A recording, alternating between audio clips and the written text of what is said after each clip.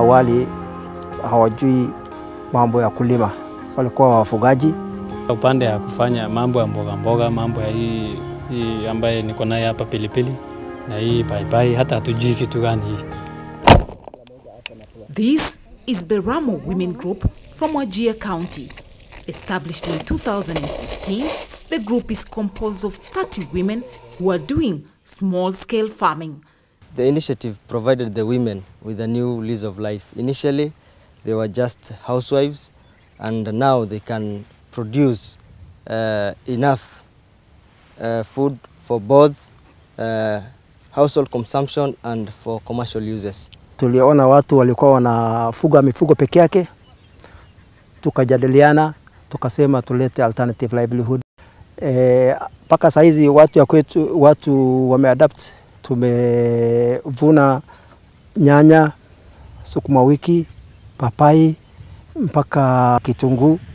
We are currently using drip irrigation to irrigate vegetables, and with the collaboration with the Department of Agriculture, the production has increased twofold, and sometimes the farmers can get from the farm actually up to 2,000 shillings.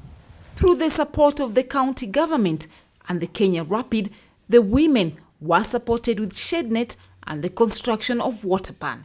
Agriculture wamesaidia sisi, wanatupatia faida yote ambaye kama kuwekwa jembe, panga. Sisi tulipata faida kutoka World Vision, tulipata hema tuzuie dudu ambaye na affect shamba yetu.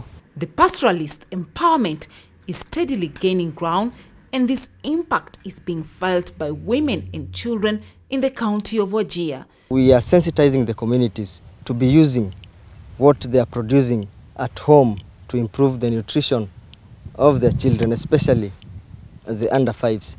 And there is significant improvement in how these people who are initially pastoralists are taking in the use of vegetables and diverse foods from the farm. The project has been facing some challenges like invasion of pests and attacks by wild animals. Wakati ya ukame, kama tuseme wakati ya sio season ya mvua inanyesha, ndovu kidogo inasumbua sisi hapa.